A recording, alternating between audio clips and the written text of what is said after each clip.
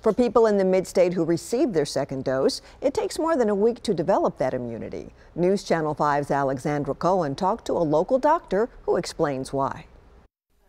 The vaccine rollout is in full swing in Tennessee. Well, they already have some immunity from getting the first vaccine, a little north of 50%. The second dose gives people more than 90% immunity after a week. So what our bodies are doing is, especially with the second shot, amplifying that response. They're more ready for it because they got primed with the first shot. Dr. Tracy Osborne is an infectious disease specialist at TriStar Southern Hills Medical Center. She has received her second dose of the COVID-19 vaccine, and she had some minor side effects, including a low-grade fever, headache, and muscle aches. This is actually good news. And makes sense because these vaccines are revving up our immune system. Eventually, her body will develop immunity since she had the second shot.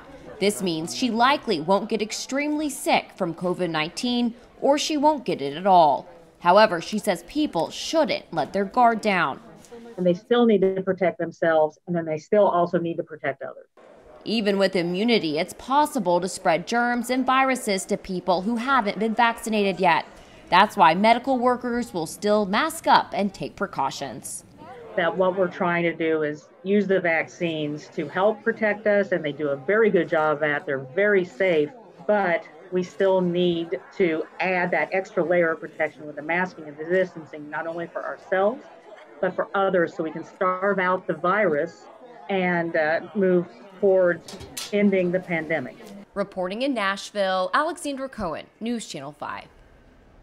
Now, if you're wondering when you will be eligible to get vaccinated, remember the state has launched a tool to answer that question. You'll just answer a few questions to get your results, and there's also a link to register yourself for the vaccine. We've posted all that information on newschannel5.com.